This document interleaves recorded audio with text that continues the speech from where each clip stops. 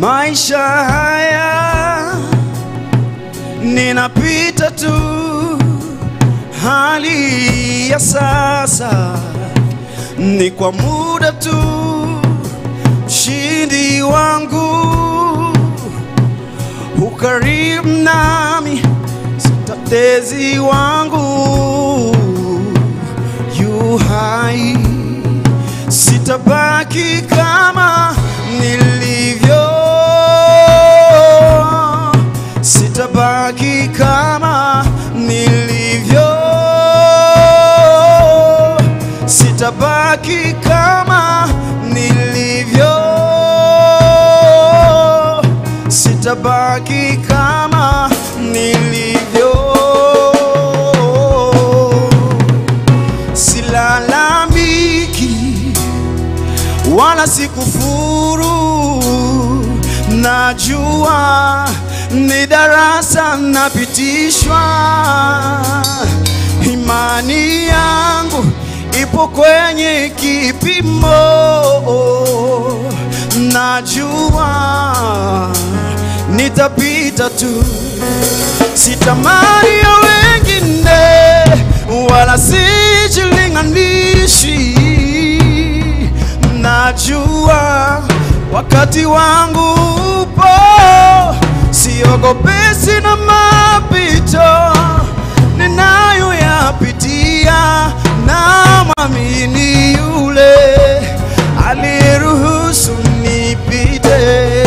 Sitabaki kama nilivyo, sitabaki kama, sitabaki kama nilivyo, sitabaki kama, sitabaki kama nilivyo, sitabaki kama, sitabaki kama nilivyo, sitabaki kama, sitabaki kama nilivyo, sitabaki jinsi nilivyo, sitabaki jinsi, sitabaki kama sitabaki kama nilivyo. Mtetezi wangu yu hai, yu hai, yu hai, yu hai, yu hai, yu hai. Mtetezi wangu yu hai, yu hai, yu hai, yu hai, yu hai, yu hai. Kweli mtetezi wangu yu hai, yu hai, anaishi, yu hai, yu hai. Sitabaki kama nilivyo. Mtetezi wangu yu hai, yu hai, yu hai, yu hai, yu hai, yu hai. Mtetezi wangu yu hai, yu hai, yu hai, yu hai, yu hai, yu hai. Kweli mtetezi wangu yu hai, yu hai, anaishi, yu hai, yu hai, yu hai. Sitabaki kama nilivyo,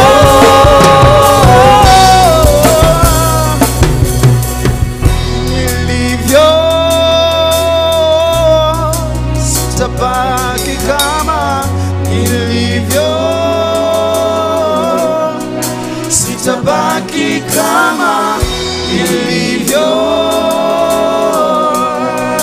sitabaki kama nilivyo.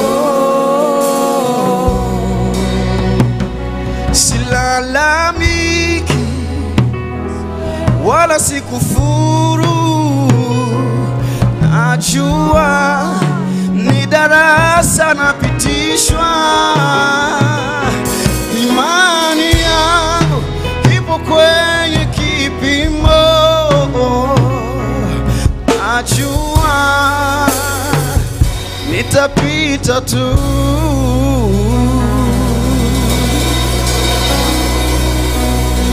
Amen. Good morning, church. Good morning. Are you well today? It's lovely to see you guys from up here. I'd request us to be upstanding. I'll give you a chance to say hi to your neighbor in a few. Yeah, but I'd like to read from... Okay.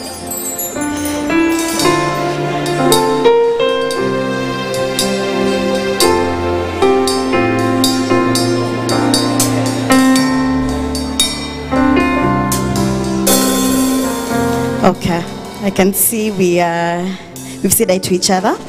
So I'm going to read from the book of Hebrews, chapter 10, verse 12.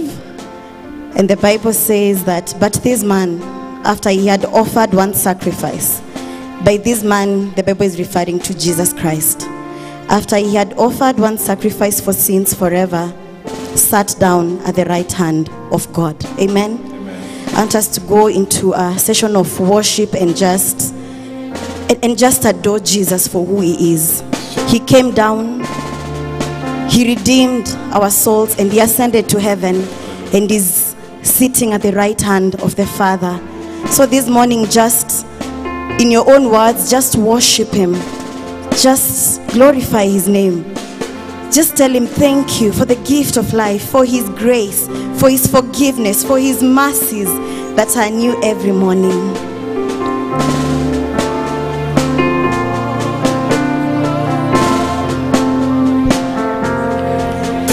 You are holy, holy, you are holy. You are holy, holy, you are holy. Lamb of God, seated at the right hand of the Father, you are holy, holy, you are holy.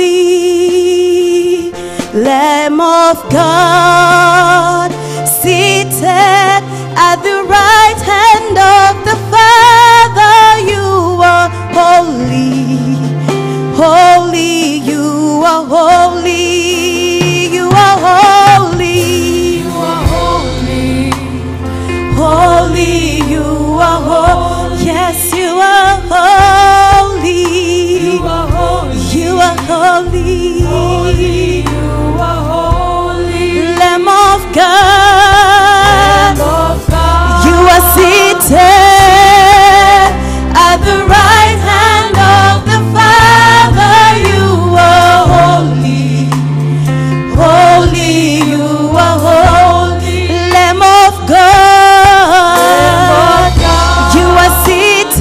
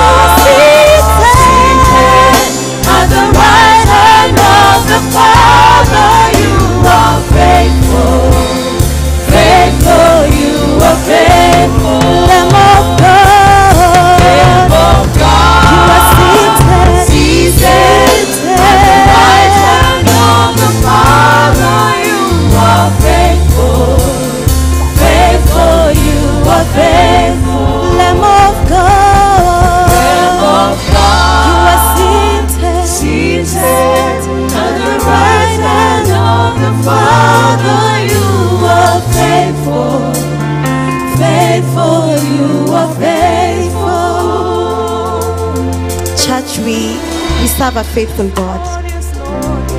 Jesus is faithful.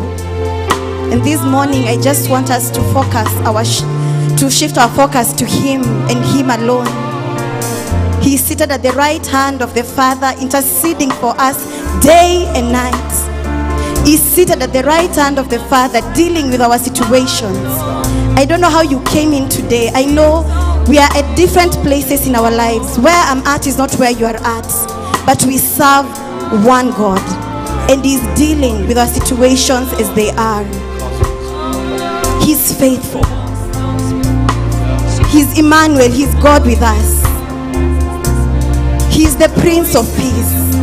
He's the Alpha and Omega, the author and the perfecter of our faith. And this morning, God, we just worship You, and we just exalt You, and we lift our hands and our voices to You, God, that You will be exalted in this place, that You will be exalted in our life, that You will be exalted in this nation and in all that we are, oh God. We join the 24 elders in saying that You are holy and worthy is Your name, oh God. We worship You.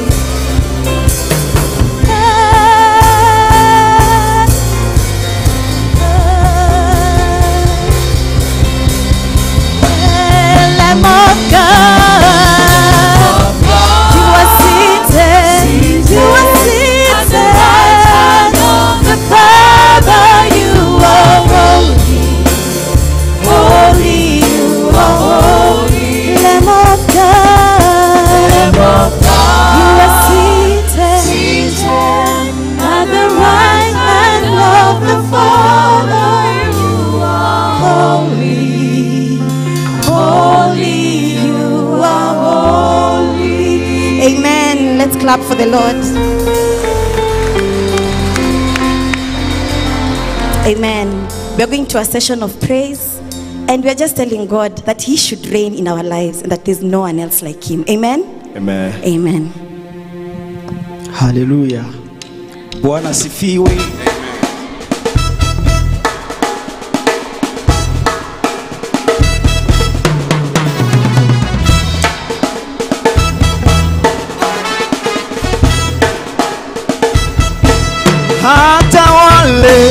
Hata wale mwachie Yesu atawale.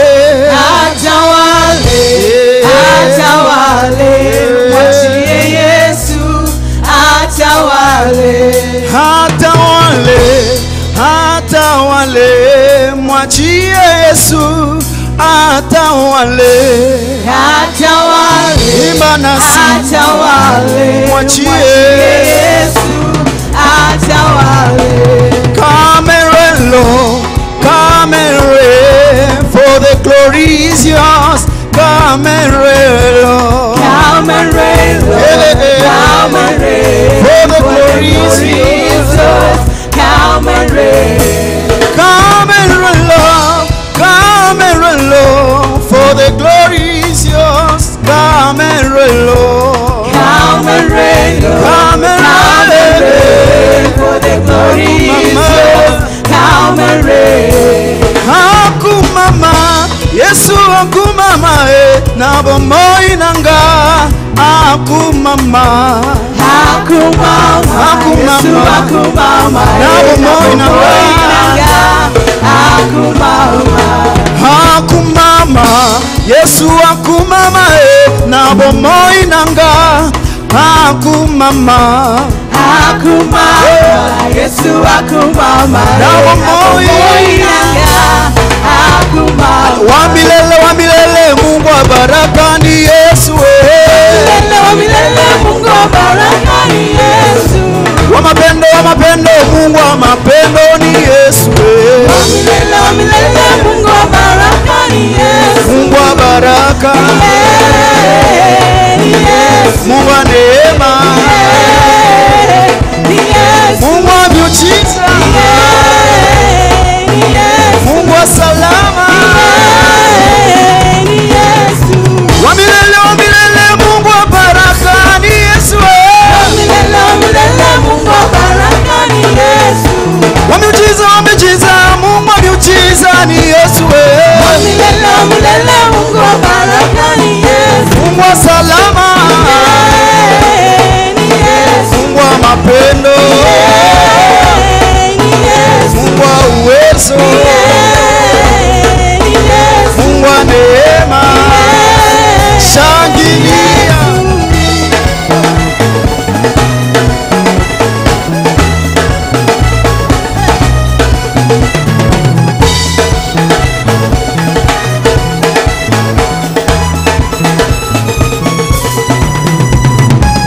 wa milele, Mungu wa baraka ni Yesu. Wa milele, Mungu wa baraka ni Yesu. Wa neema, Mungu wa neema ni Yesu. Wa milele, Mungu wa baraka ni Yesu. Mungu wa neema, Mungu wa mapendo, Mungu wa salama, Mungu wa mapendo, Mungu wa uwezo, Mungu wa uwezo.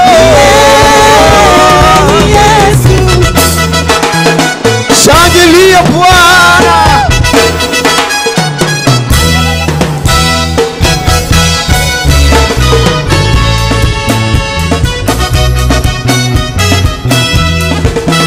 Hakuna Mungu kama wewe Bwana,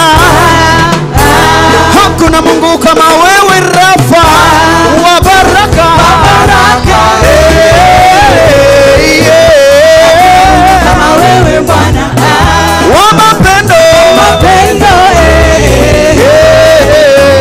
hakuna Mungu kama wewe Bwana wa salama,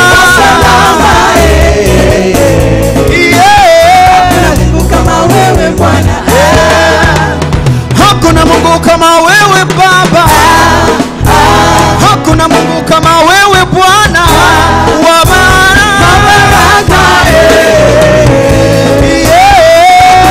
kama wewe Bwana wa salama,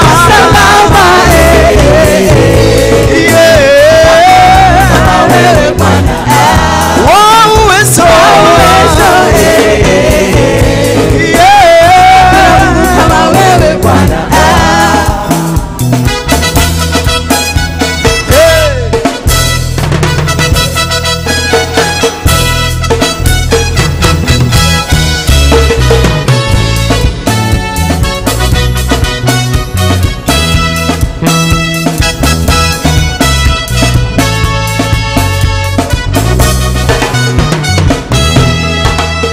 hakuna Mungu kama wewe Bwana, hakuna Mungu kama wewe Yesu wa neema, kama wewe Bwana wa miujiza, kama wewe Bwana wa mapendo, kama wewe Bwana sifa, sifa, sifa kwa Yesu, sifa, sifa, sifa kwa Yesu, sifa, sifa, sifa kwa Yesu, sifa, sifa, sifa kwa Yesu.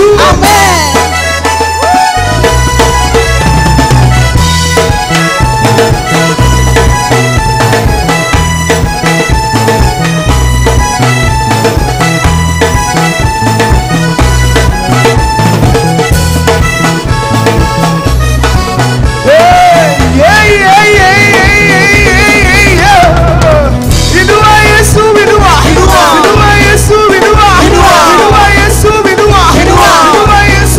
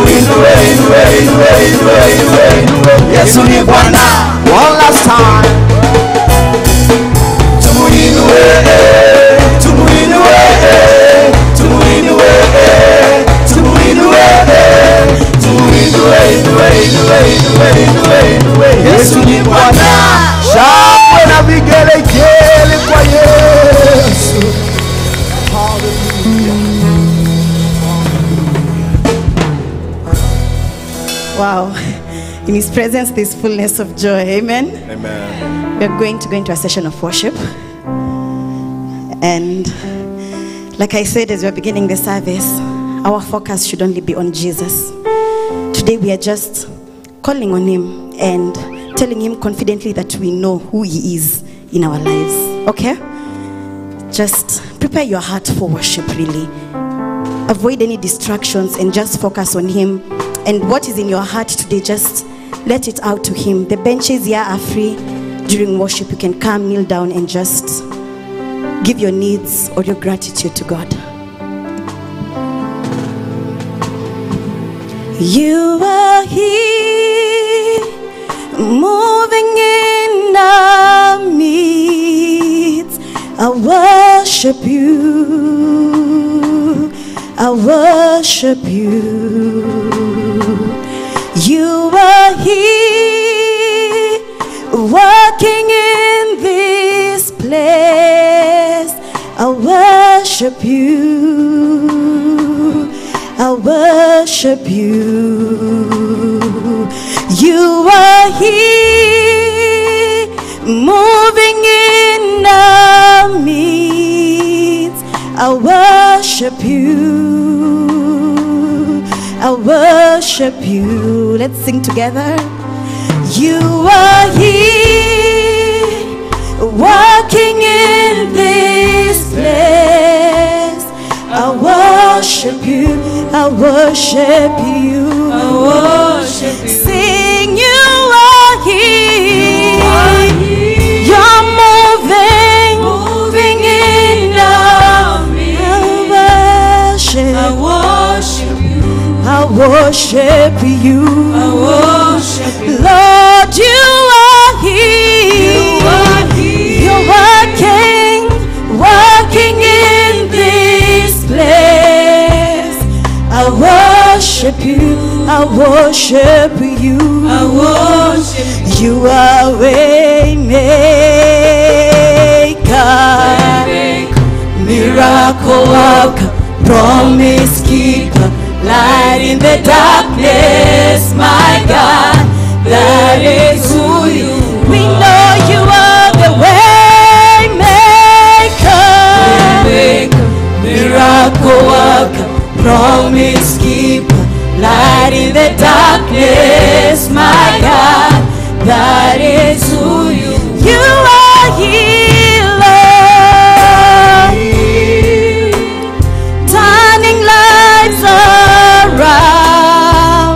I worship you. I worship you. I worship you. Lord, you are here. You are here. You're mending every heart.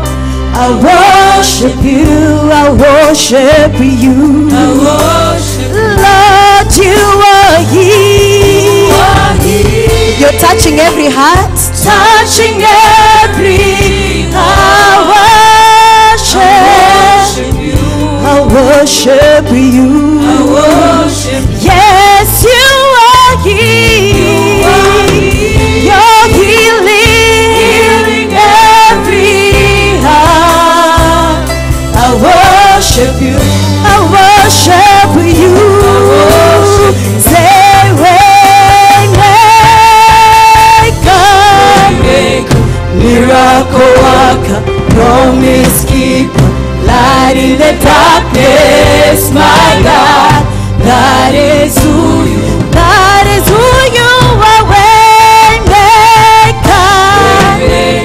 miracle worker, promise keeper, light in the darkness, my God, that is who you are. Let us just confess it. He is the waymaker, miracle worker, promise keeper, light in the darkness, my God, that is who you are. The way maker, miracle worker, promise keeper, light in the darkness, my God, that is who you are, and that is who you are.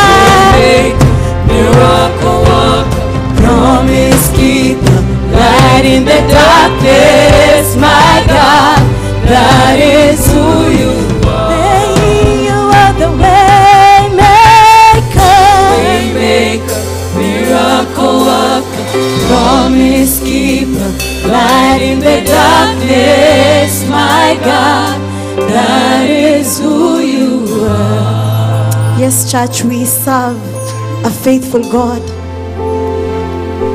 The word tells us to come boldly to the throne to obtain grace and mercy. And this morning, boldly and with confidence, just tell him that you know that he is the way maker, the God who makes ways in the desert, rivers in the desert, God who makes a way where there seems to be no way. That is the God we serve.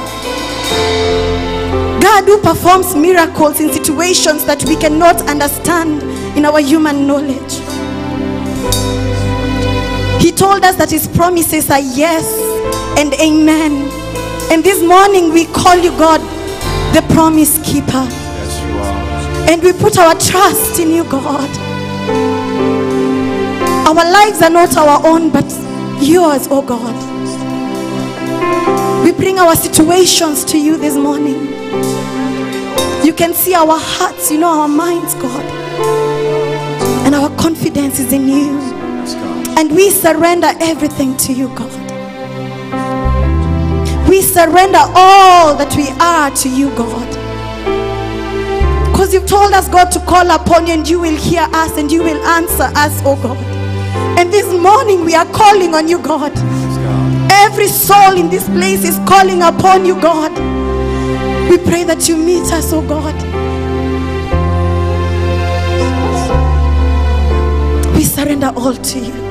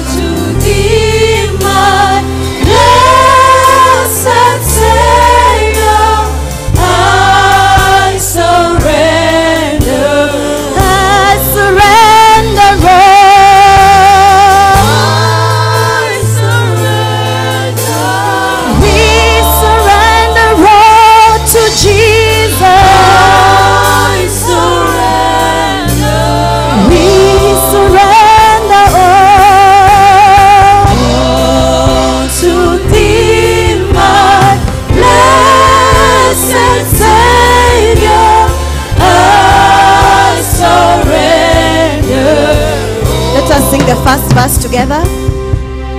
And all to Jesus I surrender, all to him I freely, and I will ever love and trust him in his presence. Daily we surrender, surrender all to Jesus. I surrender, and we surrender all to thee, my blessed Savior.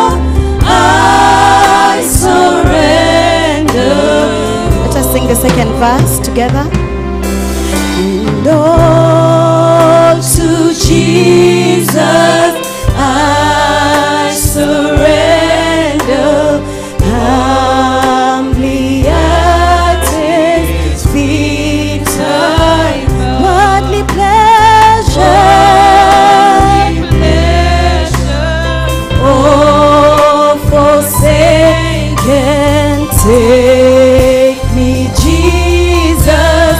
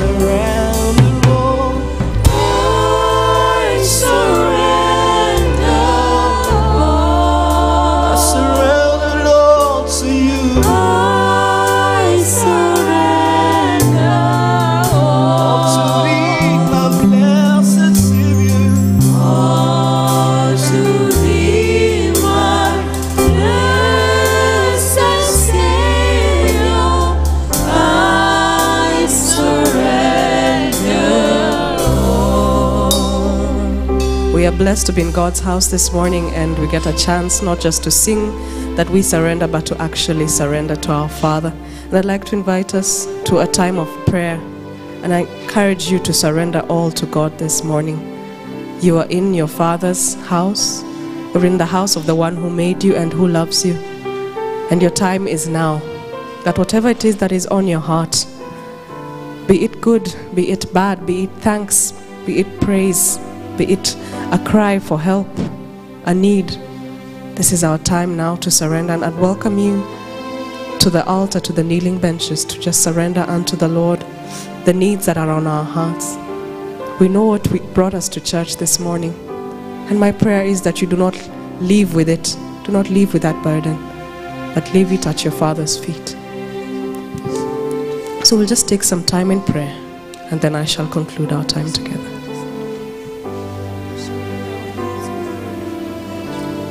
I surrender all to you. I surrender all.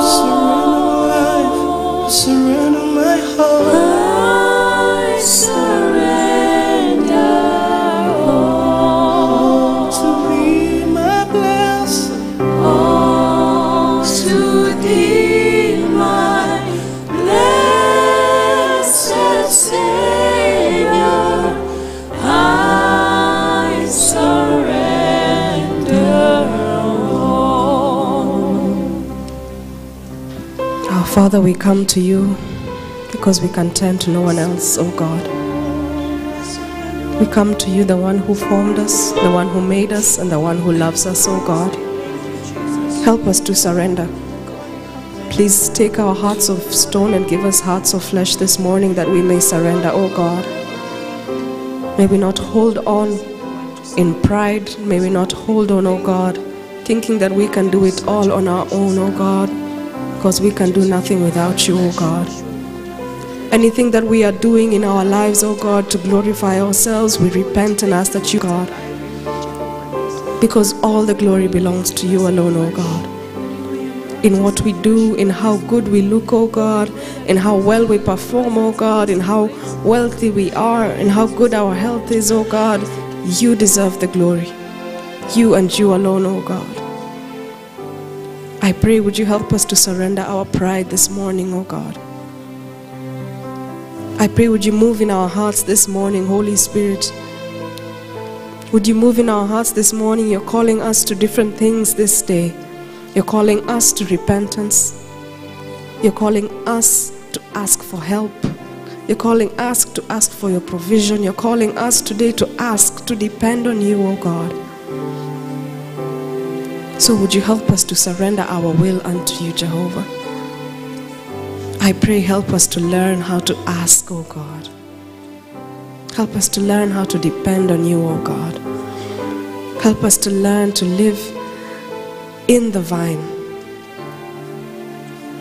Help us to learn to live, oh God, meditating on your word day and night, that we may not walk in our own wisdom, oh God, but in your wisdom, oh God. Help us to walk knowing that the Spirit is in us, the Spirit who is our ever-present help, counsel, and comforter, oh God. I thank you because you call us to live differently, oh God.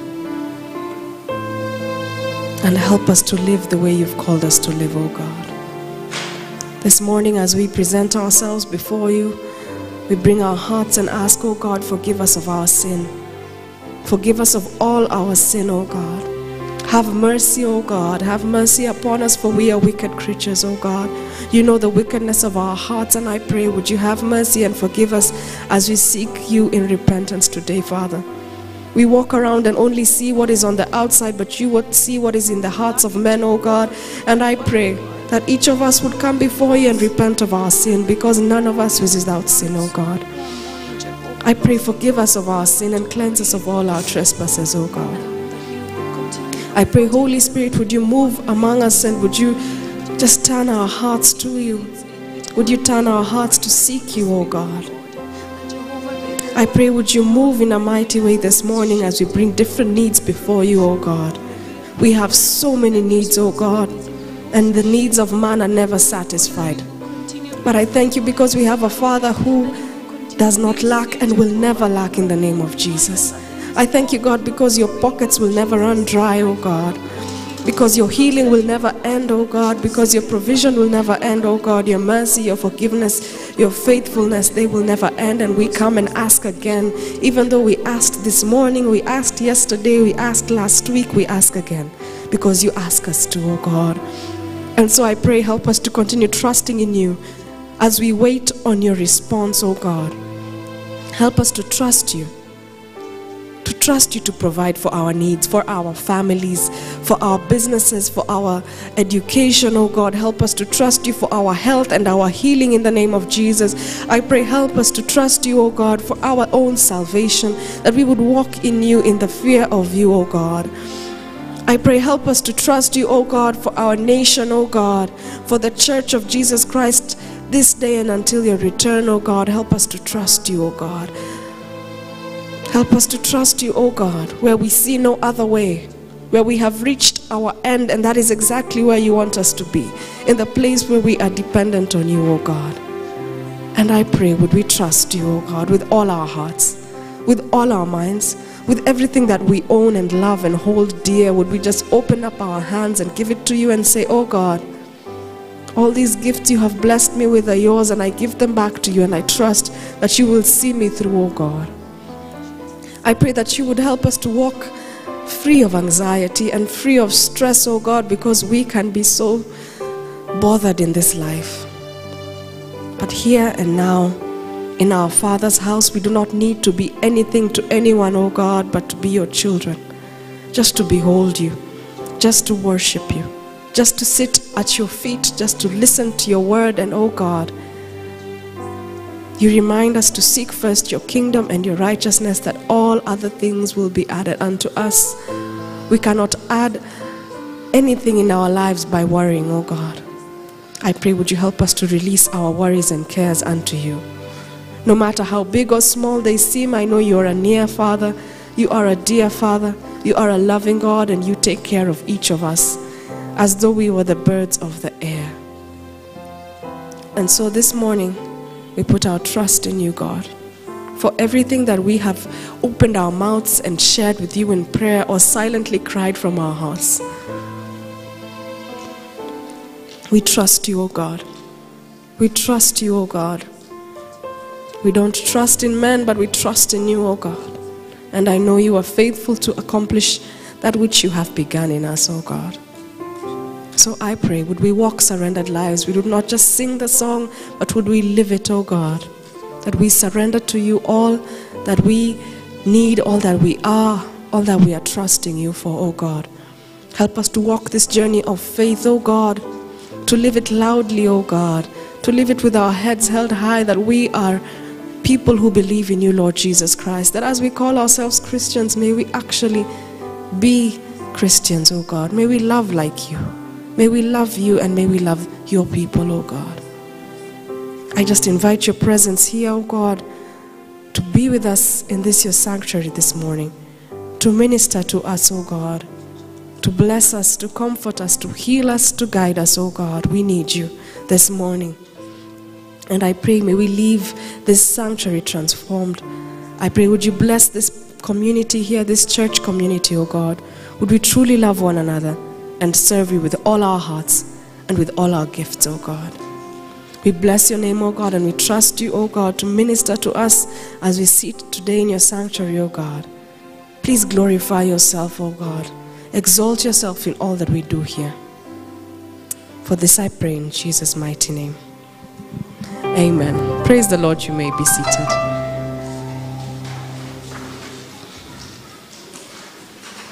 Welcome to church. Welcome to church. Karibuni sana. Well, welcome to the Lord's house. Karibuni sana, those who are coming in. You're welcome.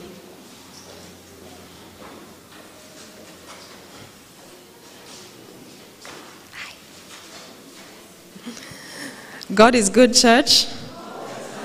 God is good. And all the time. Amen. I pray you actually believe that God is good and that God has been good in your life today and this week. Welcome to church. My name is Pastor Maureen, and I'd like to welcome those who are with us for the first time. Do we have any visitors in the house or joining us online? Are you here in church for the first time, or are you here after a long absence? We'd like to recognize you and welcome you into the house of the Lord. And I'd like to ask that you stand where you are so that we can recognize you and appreciate you. Do we have any visitors in the house? Please turn to the person next to you and ask them, are you new to church today? Do we have any visitors upstairs? We do. Oh, praise the Lord. You're welcome to church, my brother. It's a pleasure to have you here. And receive a card from the ushers just to get your information. And you're most welcome to worship with us today. I'll pray for you as I pray for the children. So I'll ask the children to please come forward so that you can go to Sunday school. All the children, please come to the kneeling benches so that we can pray as we go to Sunday school.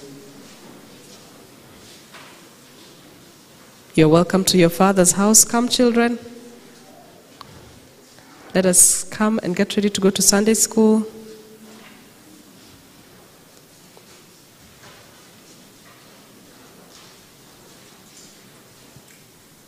I love how you're all so warmly dressed. Parents, you've done a good job. We know it's cold.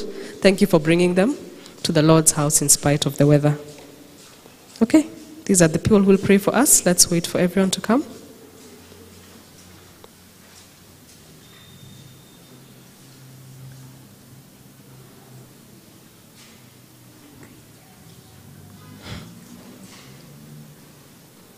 Just come, we're waiting for you. Welcome. Okay, all our children are here, and I'm going to ask these to pray for us. Let's start from here. Say thank you, Jesus. Thank you, Jesus, for this wonderful day. Bless us. Bless us as we go to Sunday school. In Jesus' name. In Jesus' name we pray, amen.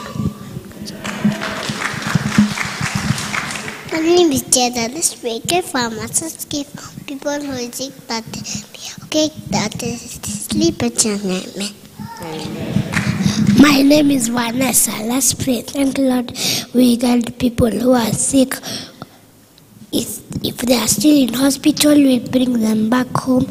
May they not die. In Jesus' name, amen. Let's bow our head for a word of prayer. Heavenly Father, I come this day. Thank you for the daily bread you have given us, oh Lord, mighty God. Thank you for giving us time, oh Lord. Thank you for giving us this day. People who have not seen this day, oh Lord, give the whole month to see this day. My Father, oh Lord, give them pleasures and blessings, oh Lord. Thank you, oh God. Thank you. People who are in the hospital, oh Lord. People in the streets, oh Lord. May you always protect them and guide us. And guide them, oh Lord. In Jesus' name I believe. Amen. Good morning, church. My name is Jersey. Let's pray. Dear Heavenly Father, I pray for the day you've given us. I pray for the people that are sick. Please heal them. I pray for us as we go for Sunday school. Please guide us. I pray for the people that are sick and the people that are in the hospital, the people that don't have food, shelter, money. Please give them. Please heal us, and also you are the one who guides our way. In Jesus' name I pray, amen. Amen.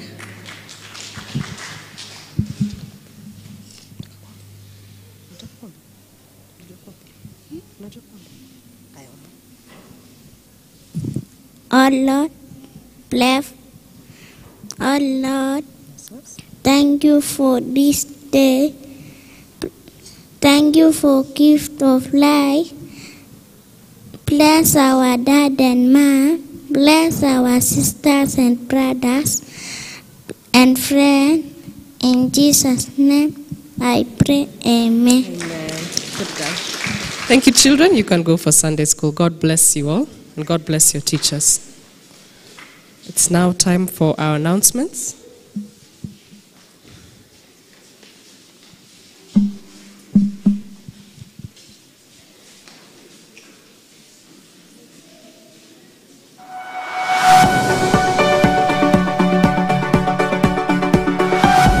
Call for counselors.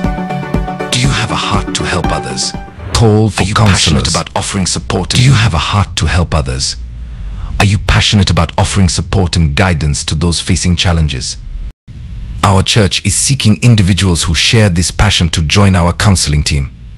We are looking for people who are able to listen actively and understand the needs of others, willing to offer support and guidance without judgment, dedicate time and energy to serving others. Prior experience in counseling is not required. We will provide comprehensive training to equip you with the skills and knowledge needed to offer effective support. If you are interested in joining our counseling team and making a positive impact in the lives of others, please sign up with one of our ushers after service today or call the church office on 0723330765. We look forward to welcoming you to our team. Be Better by Leroy Foundation. We invite you to join this discussion on how to better understand neuro disabilities in children, better support children with neuro disabilities. The target group is team ministry volunteers, support teachers, caregivers, and anyone interested in better understanding and supporting children with neuro disabilities. This will happen on June 22nd, 2024 from 9 a.m. to 1 p.m. at Good Shepherd, AGC Ngong Road. Please sign up with the ushers. This event is sponsored by the Leroy Bones Foundation. Contact 0722978545 for more information. We want to extend a heartfelt invitation to our dear widows and widowers multipurpose hall. This evening is a celebration of your strength and resilience. We gather to offer encouragement, share hope, and build lasting connections. We see you, we acknowledge you, and we want you to know that you belong. Please join us for a delicious meal, warm fellowship, and a chance to connect with your church family. RSVP to 072-330-7605 so we can ensure enough seating and food for everyone. We are honored to have Rhoda Kyuko and Pastor Simon Monge as our guest speakers for the evening. The dress code is smart casual. Please note that it's free and you can invite your loved ones, mom or dad for example. We look our church dance team as we prepare for the upcoming worship experience. Practices begin this Sunday 16th June 2024 here at Goody. Please come with clothes you can dance in. We start at 2:30 p.m. and end by 5:30 p.m. Get in touch with Julie Mungai on 0735-993404 if you want to join. Ages are 15 years and above. See you there.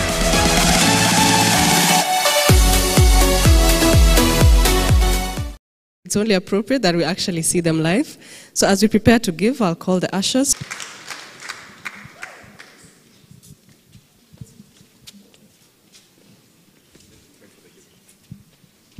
Okay. Ushers, please. And allow me to pray for our giving. Father, we thank you for the gifts that you have blessed us with. And I pray, would you receive back our offerings and tithes unto you? Would you remember what we give to you? Would you bless it? And would you increase it for the glory of your name? In Jesus' name I pray. Amen.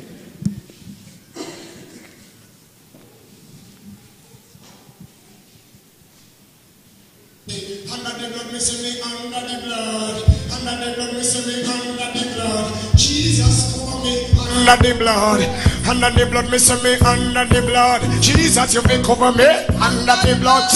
In the morning when me wake up, and the blood of Jesus me take up. And when me feel like me, I go break up, put the blood on me face just like a makeup. In the morning when me wake up, and the blood of Jesus me take up. And when me feel like me heart break up, put the blood on me face just like a makeup. Under the blood, under the blood, Jesus cover me, Jesus you will cover me.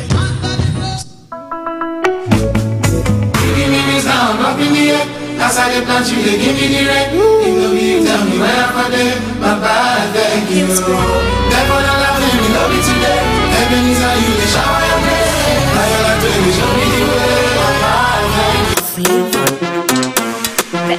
Taki marafiki plastic wakae mini na kiondo, mini mchuzi, ndo maana hii ni kionjo, nina utoto, nafaa kupelekwa chanjo, daktari kwa Michael Spit wanasema sonjo, kauko streets na hizo hills na hips bonoko, kawe ndo unasanya tenjo unapeleka soko, kauko form tu na unapora mamokoro, wala unahitaji mangoto, weni ngoko msupa sana jo, achana na ndom, hizo tap tap, zinachoma lenga yo form, hizo kombe,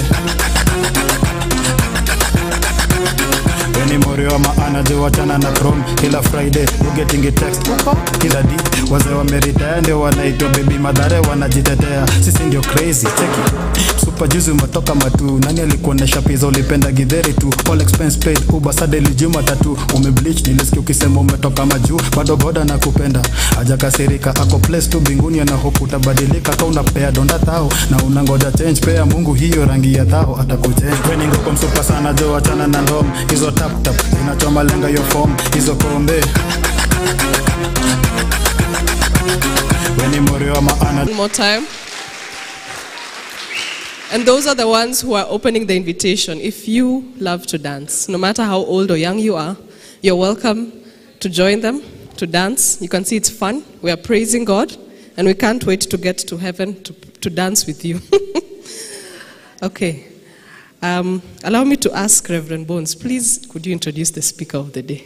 You're the best person to introduce the speaker of the day. So let's appreciate Reverend Bones.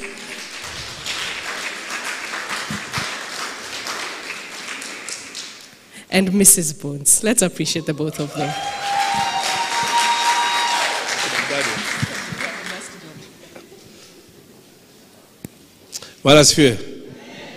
Yeah, if they had said those who are 50, I would have joined up to dance. But they said 90, so I think it is the opportunities for others. I'd like to introduce the speaker of today. I've known her for over 20 years. Yeah, ni mtu mzuri sana.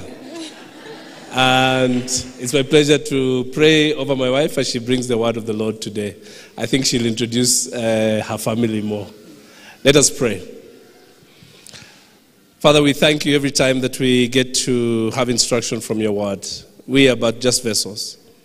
But your word is truth, your word is life, and you have a word in season for us. I want to thank you for my wife Edyth. I thank you for the deposit of your word in her life, and as she expresses it through the sermon today, I just want to pray a blessing over her. May your anointing cover her, and may you open our hearts and ears to really, really hear from you. Help us also to be doers of this word, not just hearers, and to walk in obedience to the things that you're calling us to do. We bless you for this service, and we pray for this time of instruction. In Jesus' name I pray. Amen. Thank you so much. Praise the Lord, church. Good morning, this cold morning. It's good to see all of us who have braved this cold morning. I know most of the time when it's cold, some people feel like I can do a bedside Baptist, yeah? They stay in bed. So those of us who are here, we thank God for you. So just greet one another. You know, I think that is a way of the preacher to prepare themselves and say, welcome this cold morning to church.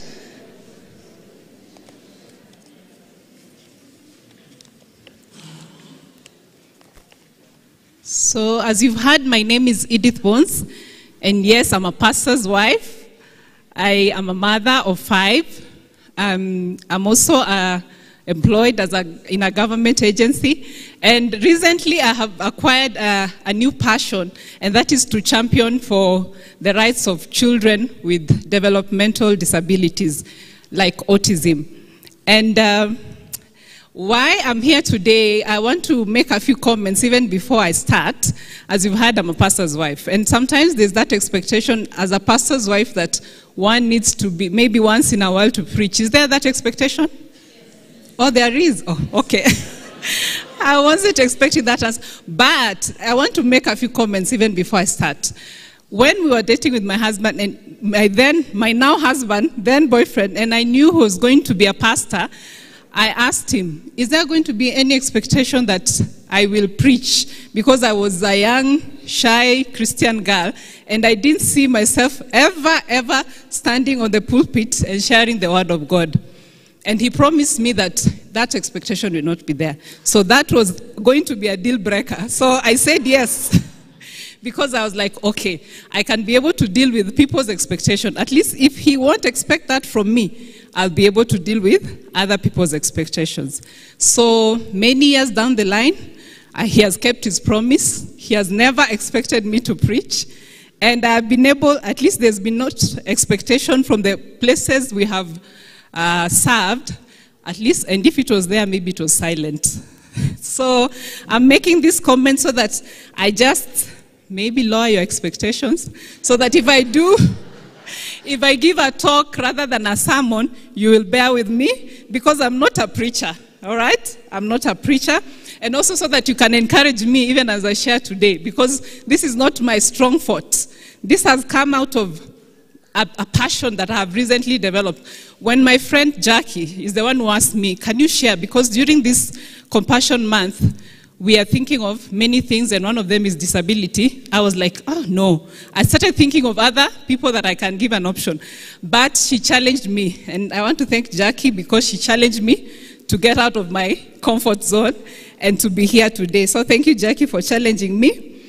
So yes, so that is why I'm here today. It's because of passion. It's not out of expectation, but I'm also going to meet some of those expectations today. Maybe it will be a one time. But I thank God for this opportunity that He has given me to share His word. And even as I share, let me pray before we begin. And thank you, Reverend Bones had prayed, but let me just pray again. Let's pray.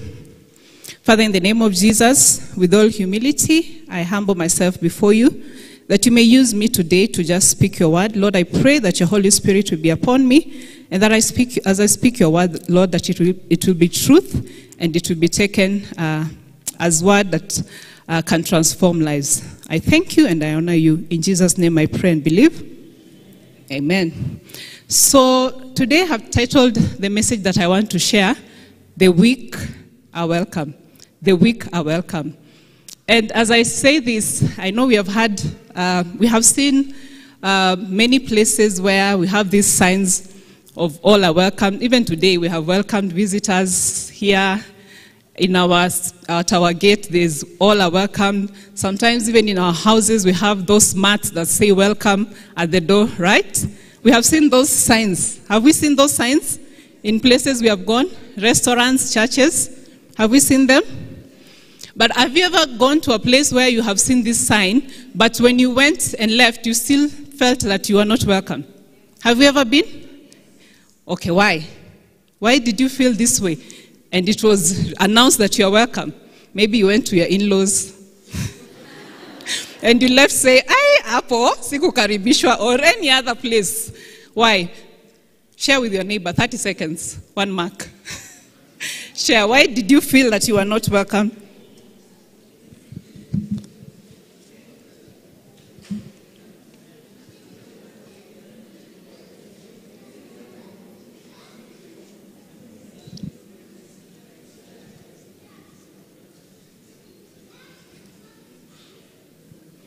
Anyone willing to share what you thought or what you've heard?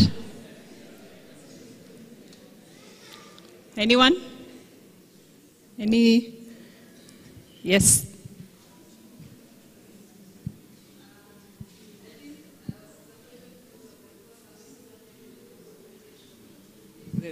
Saying the poor services and maybe the poor communication. Anyone else? Thank you. Anyone else? Anything else?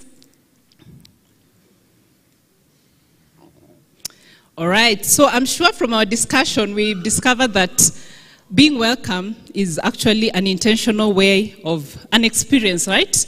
A feeling, what you feel after you have encountered somewhere or something. It is not a proclamation or an announcement.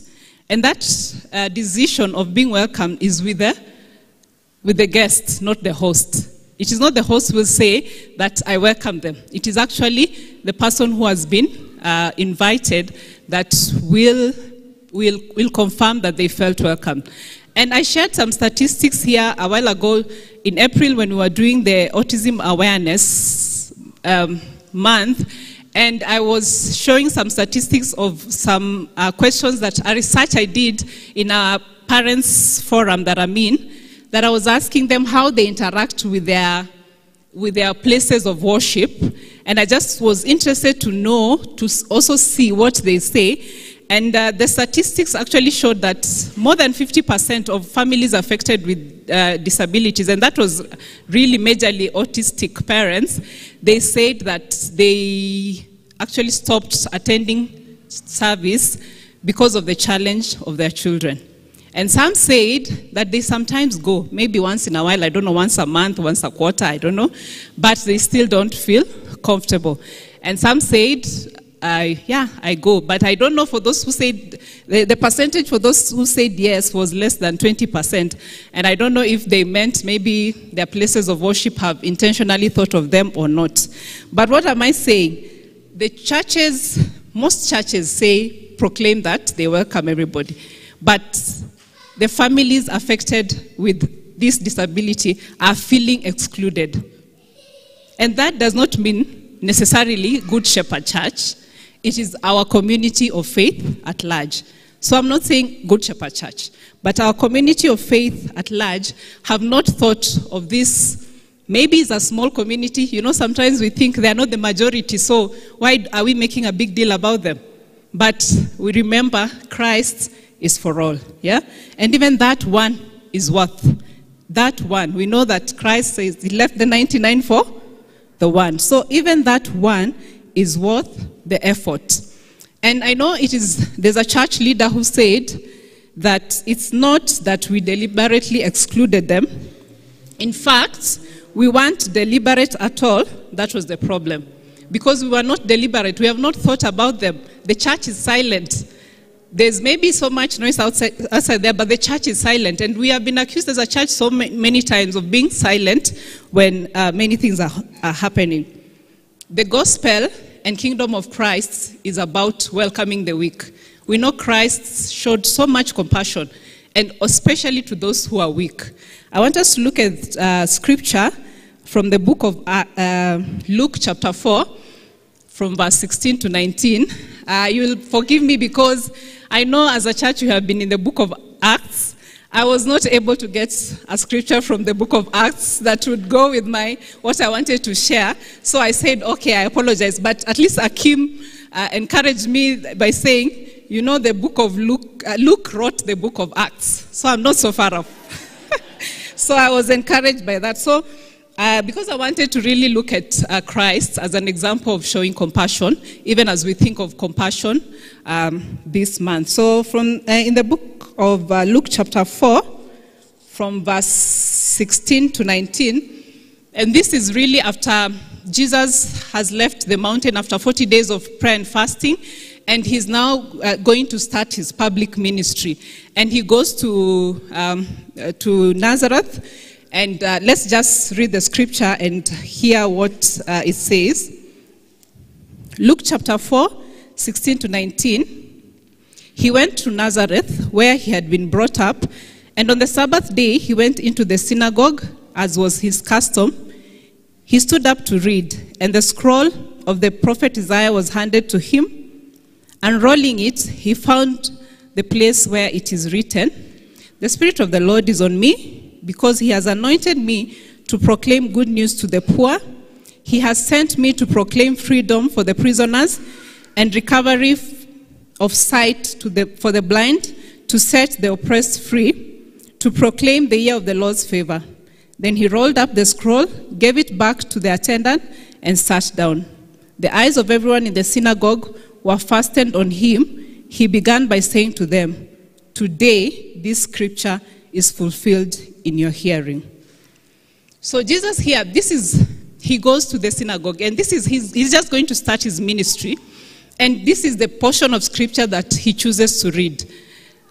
Most scholars suggest that he was actually trying to say his mission. You know, he was trying to say, this is the mission for my ministry, for my work, the work that I'm going to do. This is my mission. Because he said this scripture is fulfilled in your hearing. And from this scripture that he reads, we realize that he chooses a scripture that really points out the weak, those who are weak. He talks about the poor, those who have been oppressed, the ones who are in prison, the ones who are disabled like the blind. And he says he has come to proclaim the year of the Lord's favor. He talks graciously about these people. And we also know that Christ came for us all, right? When he's saying this, he's not trying to say that those who are not in this category are not part of the salvation plan. He's actually trying to speak to a deeper brokenness and weakness in humanity, because Christ is for us all. So he does not exclude anybody. We are all weak in some places, right?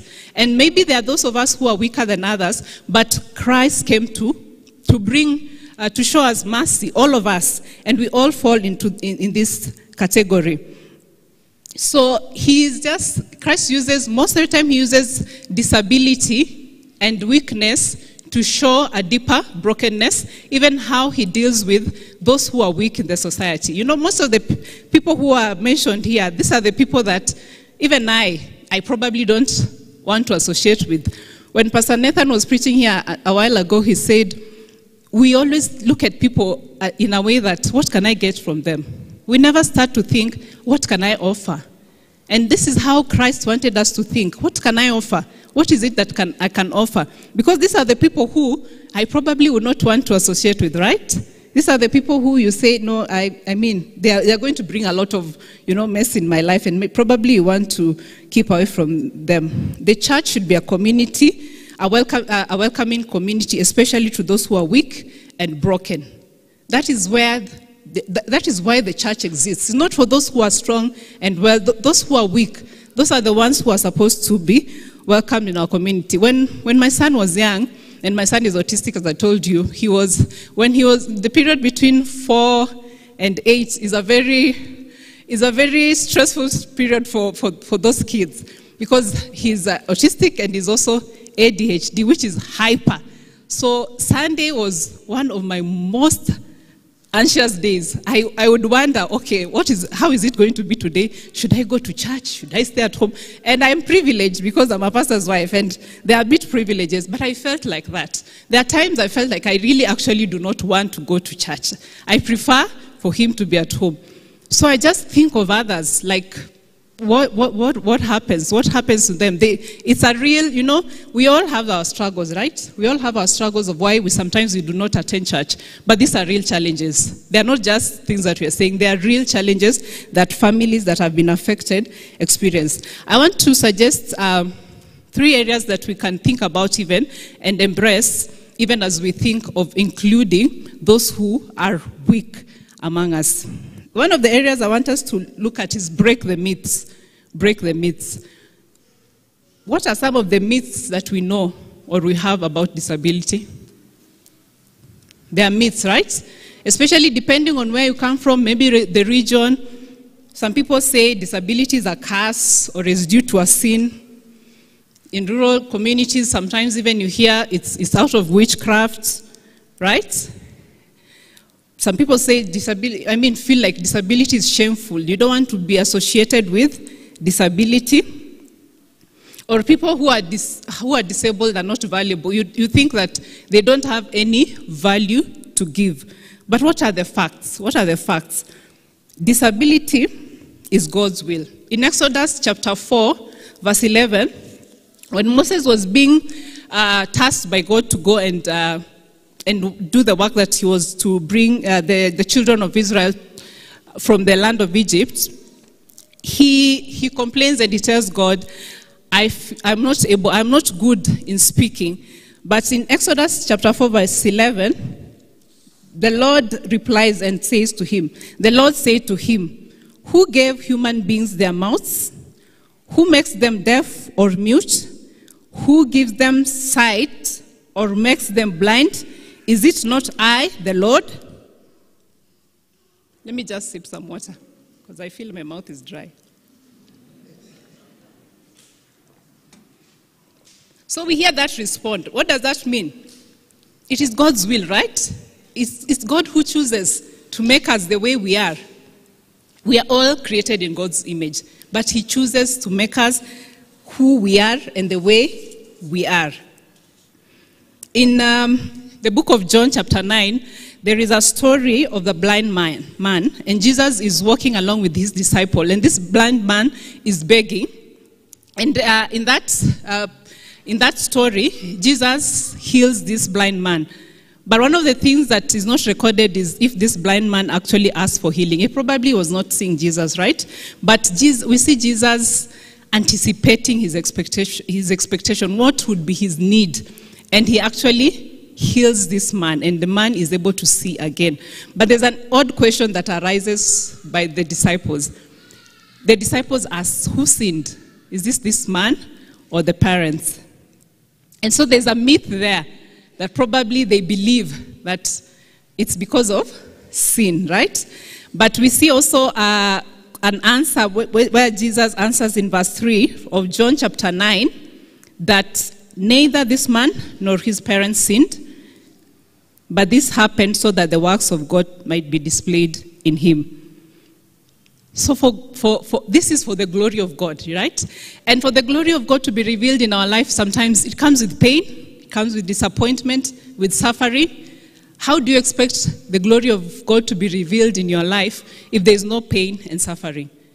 How will you know that you have faith if your faith is not tried? How will you know that God can heal if you're not sick, right? So for the glory of God to be revealed in our life, there has to be pain, there has to be disappointment, there has to be suffering. There's always that question, if God is good, why is there suffering, right? But we have seen here, he's saying this was for the works of God to be revealed. People with disability are talented, they're gifted. They have, God says all of us in the body of Christ, he has given us a gift. We have something that we can do. And even those ones that you might despise and think, this one has no value, they do have value. The other day I was hearing my son, sometimes he says random things, and I was just in the sitting room and he was somewhere, and he kept on saying, tell the world about Jesus, tell the world about Jesus, until I went to find out, is he reading somewhere or what? And he was just saying that. And for me, I was convicted to say, is he trying to send a message to us that tell the world about Jesus actually? Because it just came from nowhere, right? So those ones also, they have value. The other area I want us to think about is breaking barriers. Breaking barriers. And Pastor Maureen, when she was sharing during the VBS, she talked about how Jesus broke many barriers. And this is one of them. And disability is even enhanced because of barriers. For us who are typical, we always find our environment, we are able to set our environment the way we want. But disabled people face so many challenges just because of the way our environment is set up. So we need to think about how are we reducing these barriers, these people that people affected by disability face. And some of the barriers might be internal, even for those who are affected, but families affected have their own, internal barriers that they need to overcome, feelings of shame, feelings of disappointment, feeling of being stigmatized. They have to overcome that so that they are able to interact with the environment, or just even like in our church setting, for them to overcome that I'm going to be judged if I'm in a public setup.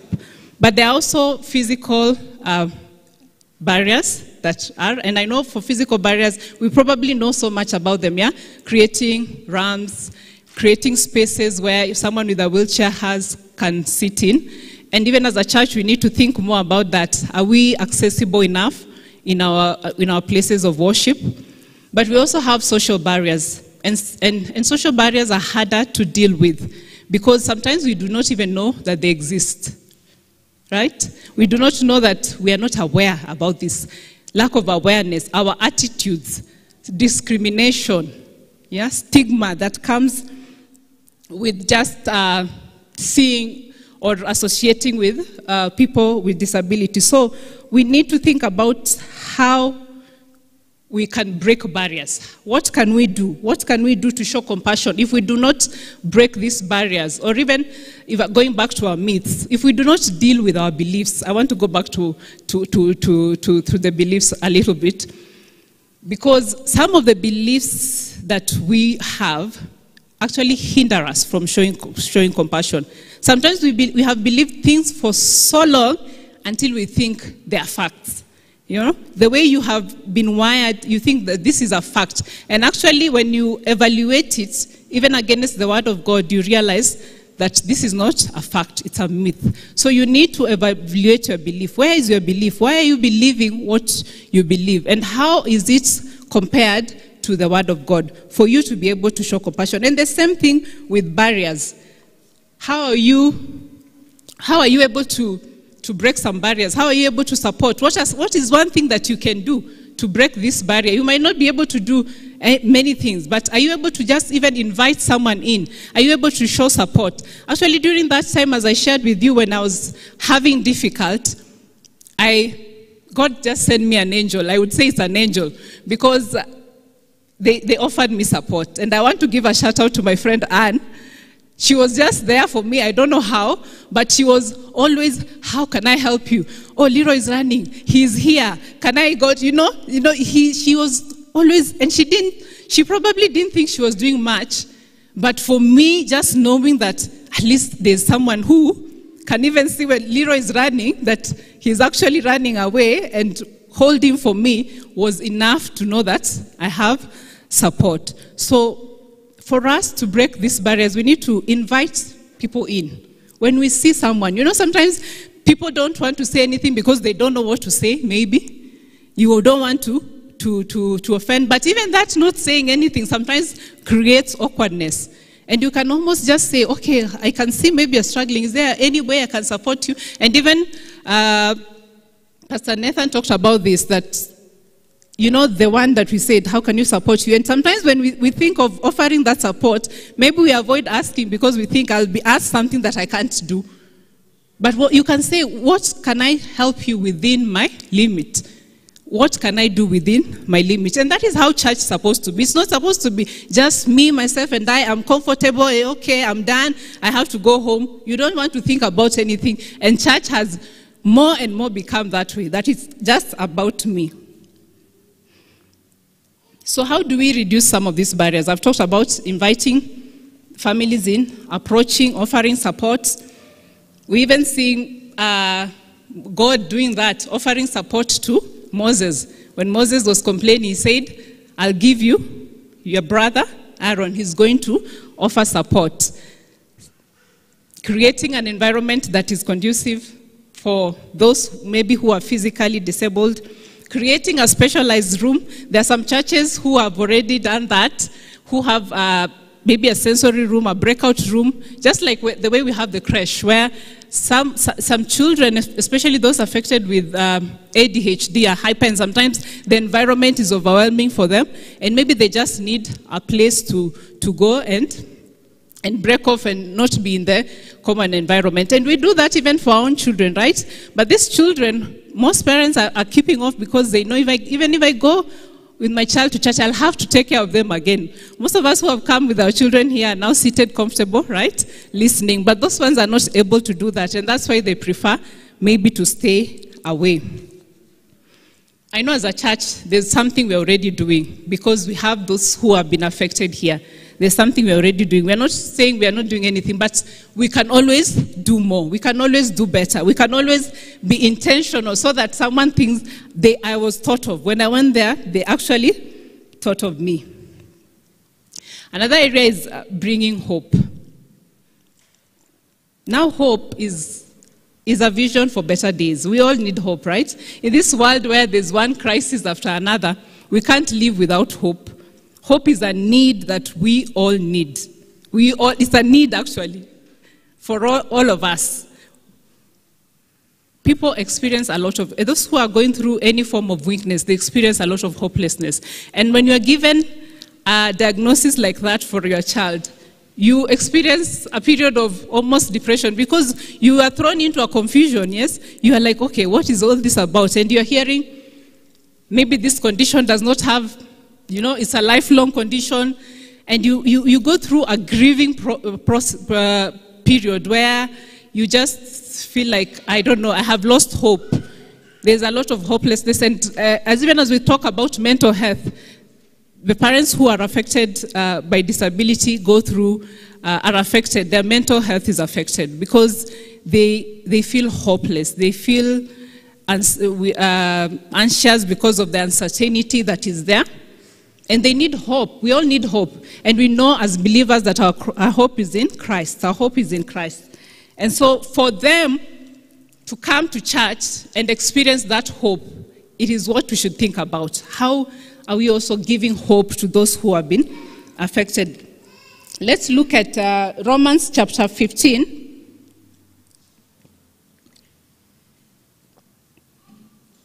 From verse 1 to 7. And just hear what Paul says in this scripture about hope. Romans chapter 15, 1 to 7. And verse 13 also.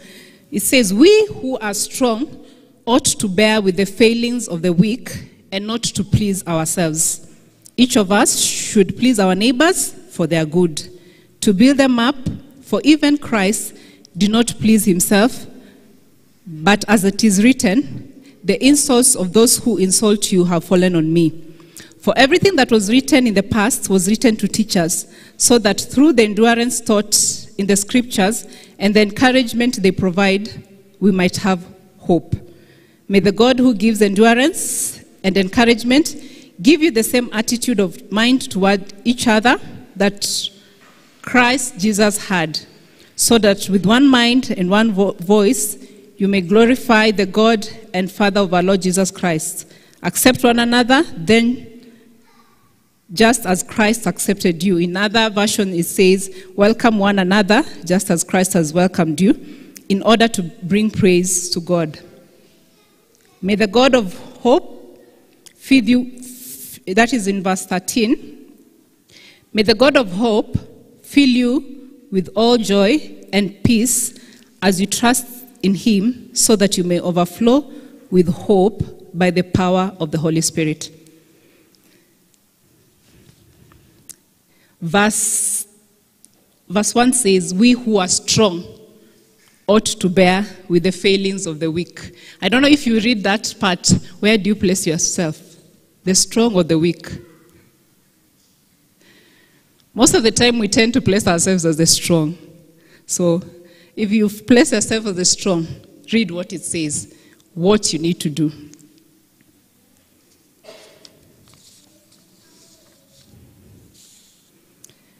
So just as the theme of our year says, it's time to act. It's not in our place to be here, to be hearing, and we are not acting. It's time for us to do something. It is not enough to have the right belief, to believe the right way is good. But right belief should always lead us to action, to do something. And Johnny and Friends, and this is disability ministry, suggests some 5 areas that we can think about even as a culture change, to just change our mindset as we think of what to do and how to act. We have to move from ignorance, and in our ignorance, put awareness, add awareness.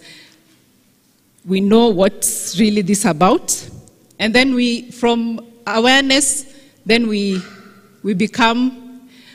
get skills on how do we do this. We are empowered as a church on how do you do this. And then now we intentionally care for those who are weak among us and plan for them, intentionally plan for them, and then form friendships with them. Form friendships so that they become part of our fellowship. And then we move from just them being an object of service to actually them being part of us. Because as we said, we are all gifted. They also can participate even in ministry. I want to close with a story that I was given this morning, actually.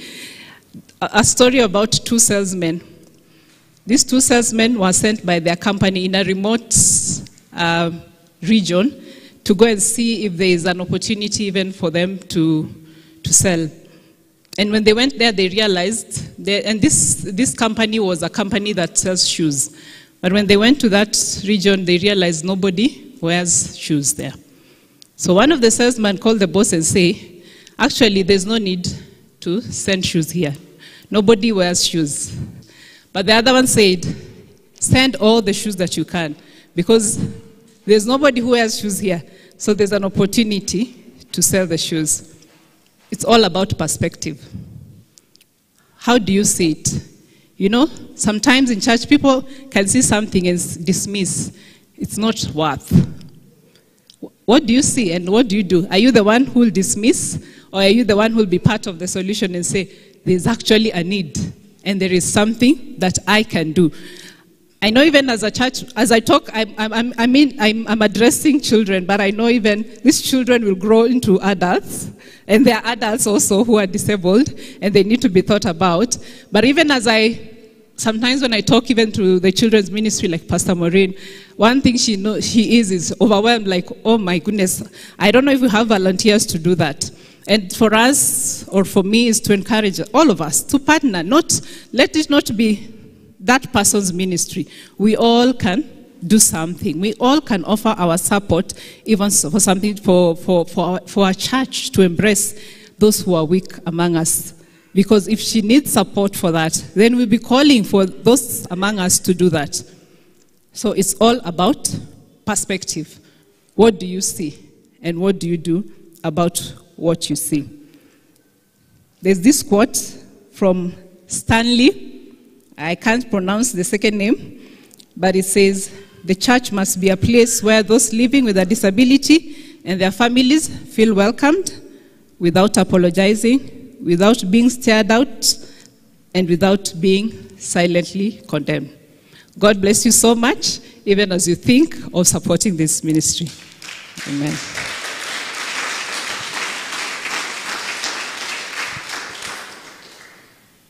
Thank you so much, Edyth. As my neighbor there said, you actually preached. So let's appreciate Edyth. Thank you for sharing your passion with us. And I pray that we may all, in our hearts, where the Lord has placed it for us, to serve those around us that are weak. May they all be welcomed the same way we are welcomed in His presence. I'll ask that we stand up as we close our service. Thank you for coming to church today. May the Lord bless you this week as you go. Wherever you go, go with Jesus and be His hands and feet to the world around us. And let us share the words of the grace. And may the grace of our Lord Jesus Christ and the love of God and the fellowship of the Holy Spirit be with us now and forevermore. Amen. God bless you and have a lovely week.